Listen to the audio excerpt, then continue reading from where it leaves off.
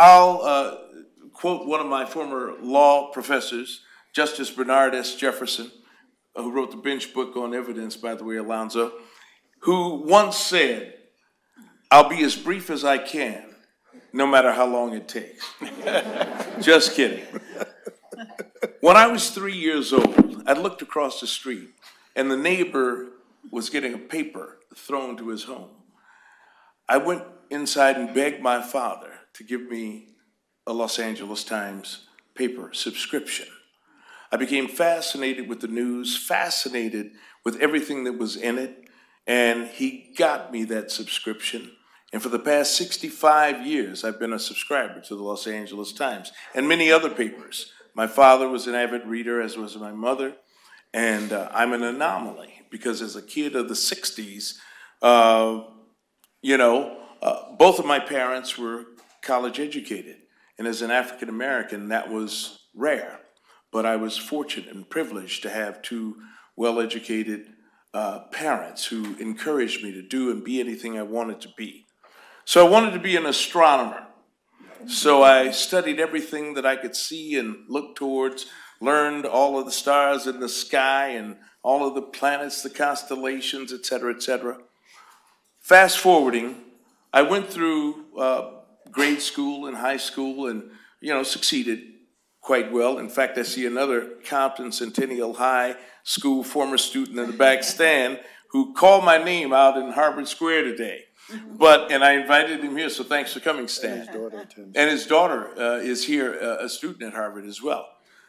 So at any rate, I got an academic athletic scholarship to Willamette University, which is one of the fine Ivy League universities of the Northwest. And there were 9 African-American students there. In fact, we brought Julian Bond there while I was there. A tragic accident took me back to Los Angeles, and I knew I wanted to study radio, television, and film then after studying astronomy at Willamette. So I majored in radio, television, and film, worked at every radio station I could press my nose against the glass, to every television station, everything. Back in those days, WHUR radio was the #1 station in the country in its style and format. It created the Quiet Storm format. It created a number of folks who've gone on to do tremendous things in radio. So I worked there, a show that still runs to this day, some 45 years later, called The Daily Drum, that combined news, music, and information. And I was one of those founding announcers, if you will, at HUR Radio on the campus of Howard University, where Katharine Graham gave a 50,000-foot tower.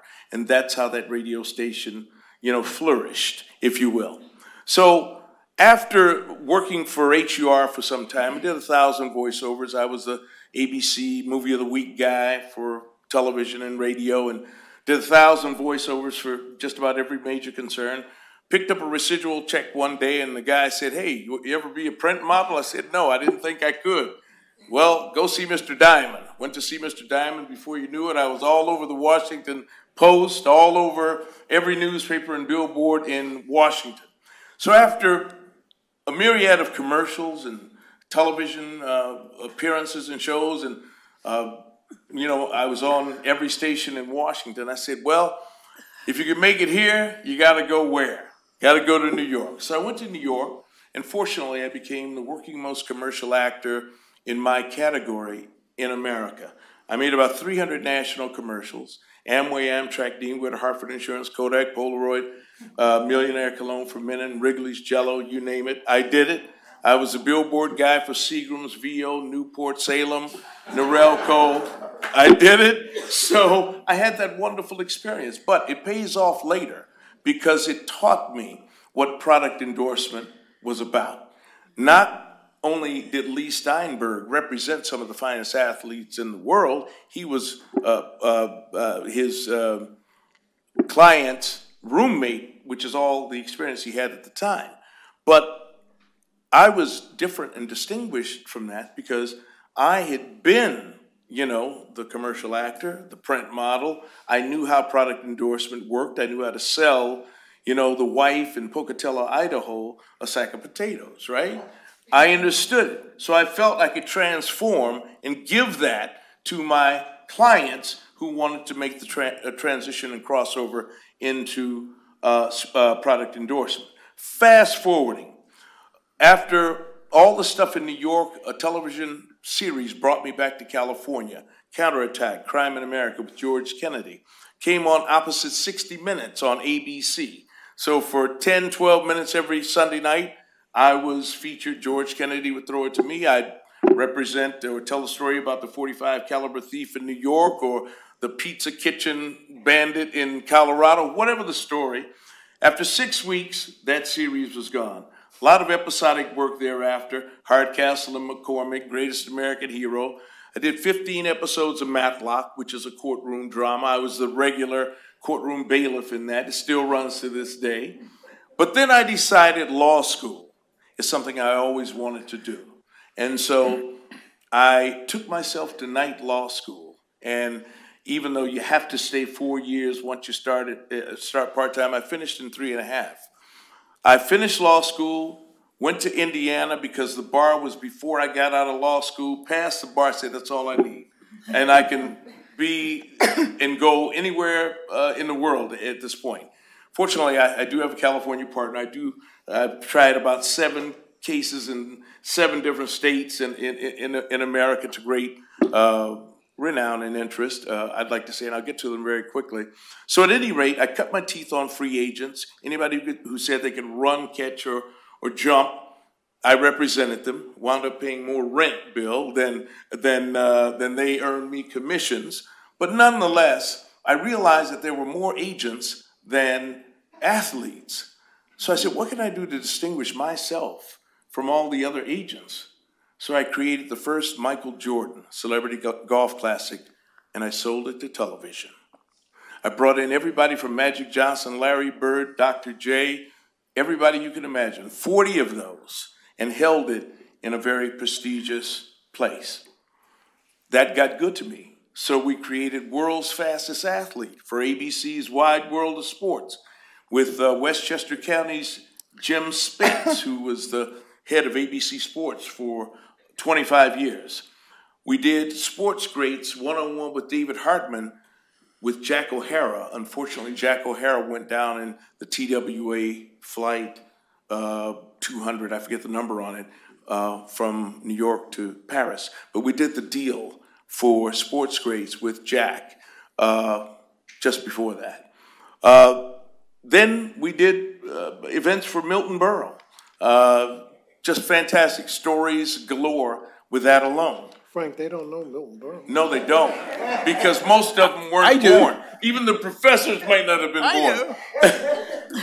But nonetheless, just a story of all of the Hollywood glitz and glamour that you can imagine. And for a kid from the fertile, athletic, rich city of Compton, California, my appreciation stretches as wide as I can extend my arms, because I thank my parents for taking the covers off of my crucible and allowing me to think and imagine and grow and become whatever I wanted to become. Real fast, Bill, I'll tell this last one. So onward and forward, I went on to represent several mayors, senators, city council persons. I became the television spokesperson for the city of Compton. So every night, I was one of the finalists for Dateline. So when Dateline didn't happen, I said, doggone, maybe I have to just go be a beat reporter in Los Angeles, which I did not want to do because I had been trained at NBC at the network level. So I understood the network side. I did I studied under the tutelage of John Chancellor, David Brinkley, Barbara Walters, all of them at NBC. So a local job was a little less than I wanted, but I was going to do it because it was a time when I needed to. Well, the mayor of Compton, the illustrious Omar Bradley, said, Frank, why don't you come to Compton? I'll let you run all the city departments, 14 city departments. You can be the spokesman for the mayor, city council, fire chief, police captain. I said, no, it's a blessing or a curse. Lo and behold, I was on television every single night because there was some sort of crime or other going on in Compton. I knew all the journalists. They loved the fact that I could give them, if they wanted a 30-second soundbite, I could give them 29.5 seconds on time, full story, fully described of whatever the subject matter was. So that went super well. After I left the city of Compton, never looked back at the political structure there, I got a call from an interesting friend of mine who said they've been to all sorts of lawyers, but they can't find a lawyer. So the little old lady came to me, and her family came to me. And it turns out that they said, our grandfather is somebody very famous. Our grandfather is the late Senator Strom Thurmond, who was a staunch segregationist from the South, who had spewed venomous language for many years. We don't want Negroes in our churches, in our swimming pools, in our cars. But nobody knew behind the scenes that he had taken care of a lady by the name of Essie Mae Washington Williams, who was born in 1925, sired by Strom to his butler, his maid, I should say, because her name was Carrie Butler. The story has not been told yet, but we have delivered a New York Times bestseller called Dear Senator about Essie Mae Washington Williams, written by a very prestigious writer, William Stadium. That story was on 1,000 newspapers around the world, New York Times bestseller for several weeks. Movies wanted to be made and still may be made. So that's another story unto itself, and we'll get into that later. But the last thing, for the last couple of years, I've been one of the lead counsel for the Prince Rogers Nelson estate. So I had the good fortune of representing several of the heirs of Prince. Of course, one that just recently passed was my specific client. But I'd like to proudly share with you that my thumbprint is on all of the 6 posthumous contracts that were signed by Prince that were worth about $100 million since his death. So I've had a very, very fascinating and wonderful career.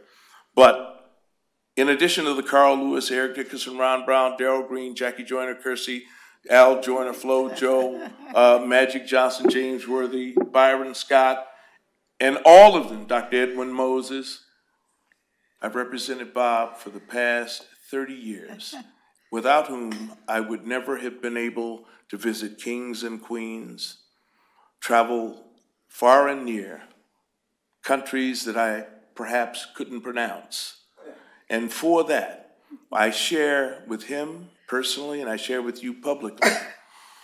I would give back every nickel of every dollar that I've ever earned from Bob Beamon in exchange for the experiences that I've shared and enjoyed. I'm going to take that commission back now.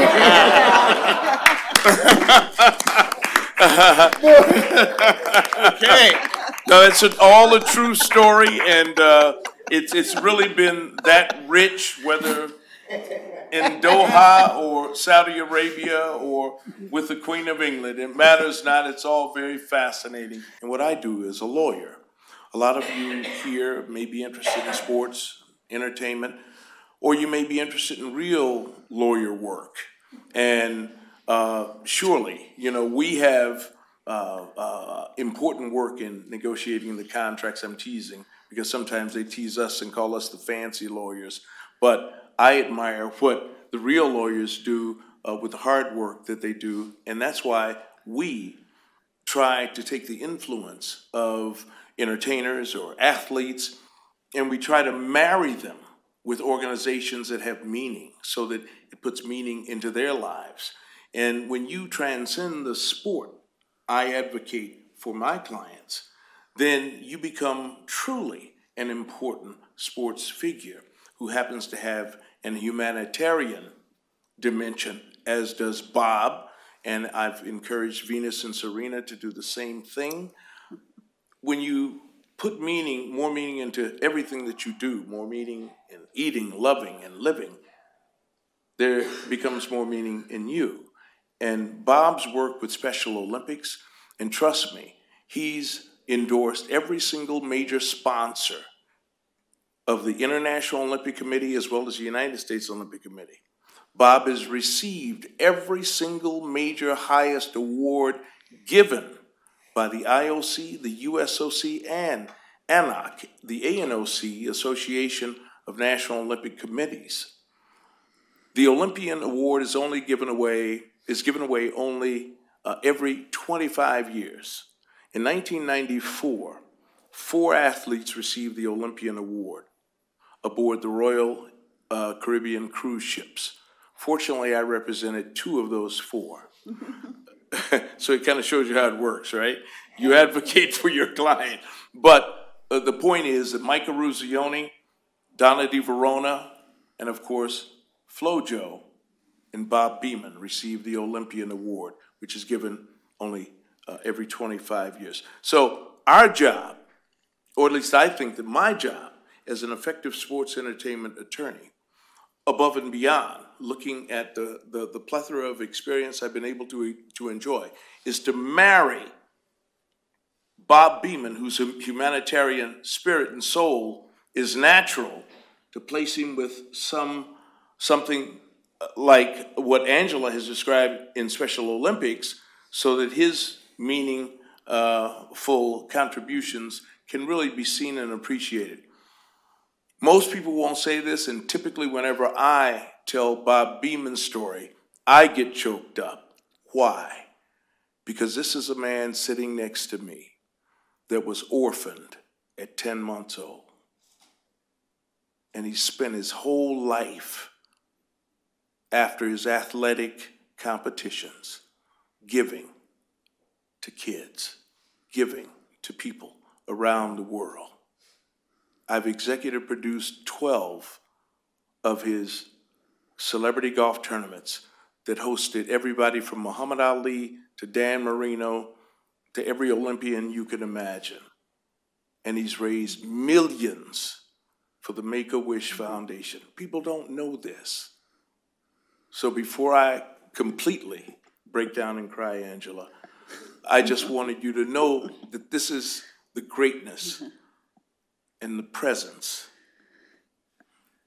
in which all of us sit.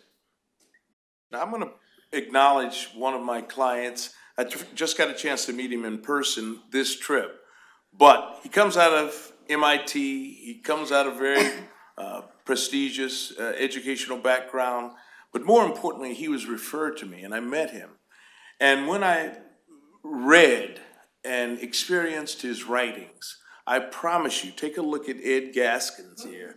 He's going to be just a screenwriter extraordinaire at the highest level. So, Ed, thank you for coming.